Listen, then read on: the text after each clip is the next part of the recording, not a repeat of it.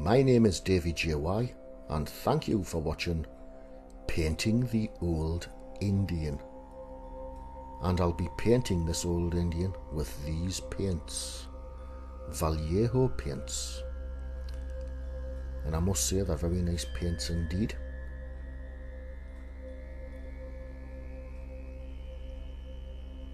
And here is the old Indian, which is a bust, an ornament, okay, which has been lying around the house for 20 or 30 years.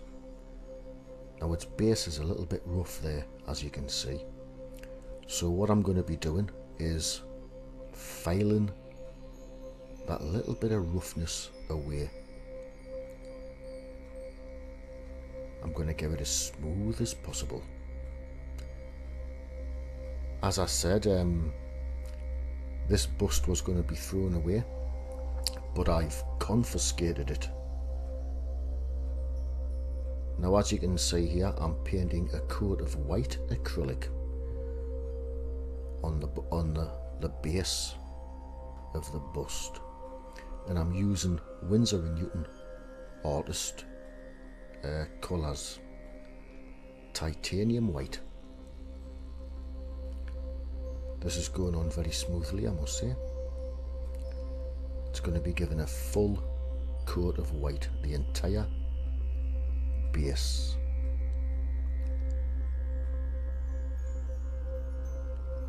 Right, so there's the old Indian again. Now I'm going to tickle his face here with some more white acrylic. So I'm going to give the whole bust now an entire coat of white acrylic, W&N titanium white.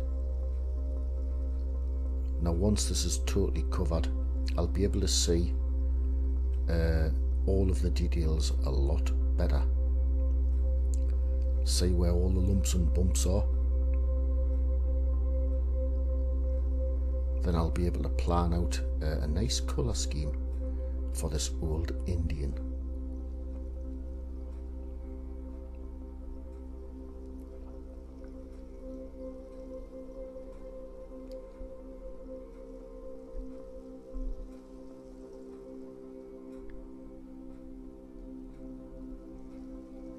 So there we go.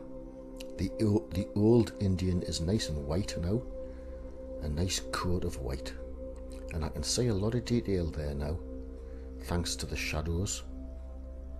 There he is. I think he's already looking a little bit better. Now I've mixed some red brown using more W&N Artist's colours, acrylics, and I've given him a base coat on the skin, red brown base coat.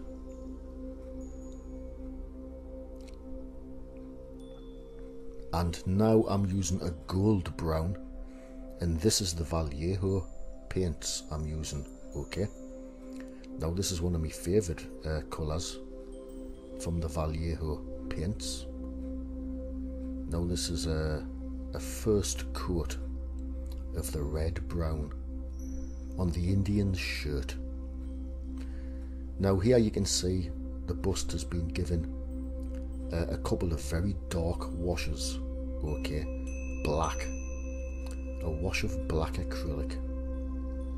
Now it's dry and I'm giving it a nice dry brushing of grey all over the hair. So here's a second coat of dry brushing with a little bit lighter, and a third coat. There we go. So it's had about 3 coats of grey acrylic paint, and now a second coat on the shirt with the gold brown Vallejo paint. So this is going to be a finished coat here, so I've got to go very careful, making sure not to make any mistakes here. This is really a very nice colour. I absolutely love this gold brown. So there we go. That is dry, and now I'm going to start work on the necklace, the beads. And there we have a green. This is sticking with the Vallejo paints here. Some nice green beads. And now the red, get some red there. There we go. One of the primary colours there, red. And of course green is a secondary colour. And there's another primary colour, the blues. Just picking out a few random beads there and dotting them with this lovely blue.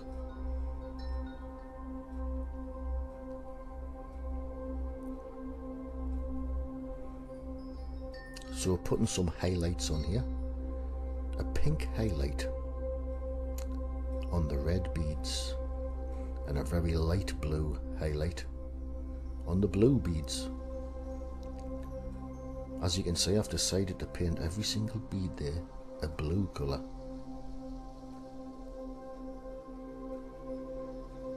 And now I'm going to apply the red brown paint mixture to the skin. Now this is, I'm being a little bit more detailed here. This is the first coat, so I'm picking out various lumps and bumps on this Indian's head, face. So there we go, that's what he looks like so far, with that first skin colour on there, the first coat of red, brown.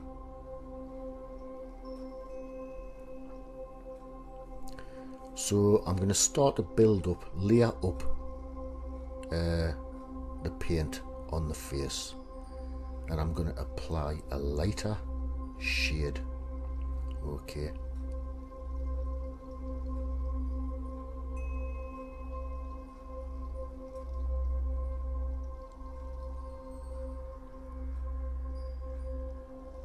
Now what I'm trying to do is pick out wrinkles, yeah, and folds in the skin, because this Indian is supposed to be, I think he's supposed to be quite old, so he's a wise old North American Indian.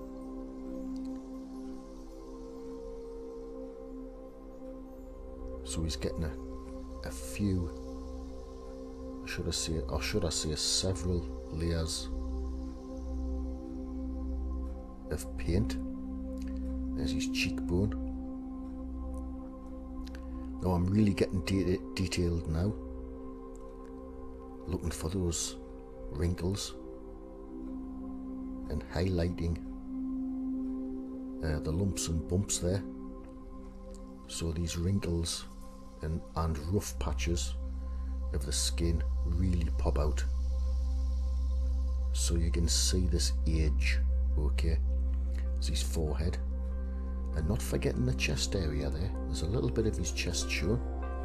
Now this is even more highlights, very light colour added to various parts of the face, the tip of the nose, just on the tip there, where the light is shining off the nose, and on the very tips or surface of the wrinkles. And this really does help to bring these wrinkles in the skin out. They should pop out quite a lot more now, so it's already had several coats of highlights. There we go. The cheekbone, the light is shining off the cheekbone, all of those wrinkles.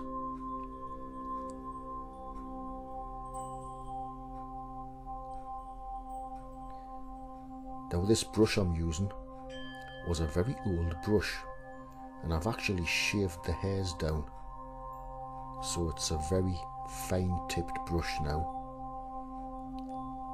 It's great for fine details.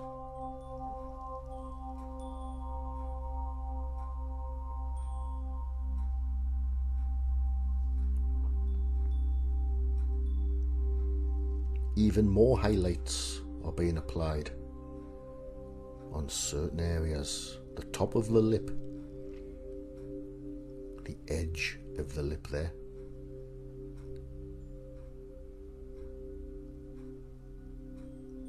There we go. A few lines here and there.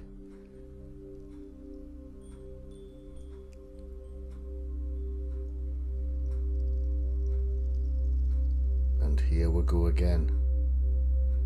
A little bit more light shading on the chin, going over those wrinkles. There we go. There's a prominent wrinkle on his cheekbone there, across his cheek.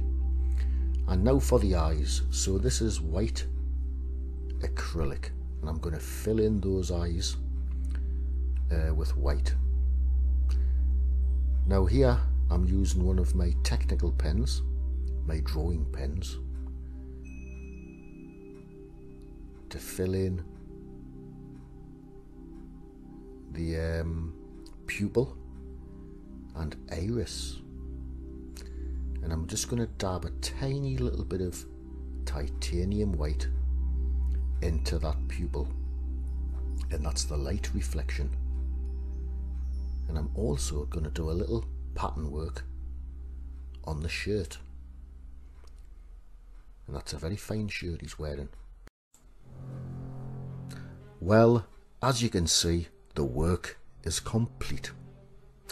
Now I must say I thoroughly enjoyed painting this old ornament, and I hope this wise old Indian likes his new look. Now, as I said earlier, this was a very old bust ornament of a North American Indian. My wife had a clear out and came across this bust. It had been lying in a box for about 20 or 30 years. Now she was going to throw it out, but I decided to confiscate it and give it a repaint. Now, I hope everyone has enjoyed watching this video. I'd like to thank everyone for watching, but for now, I would like to say goodbye and take care.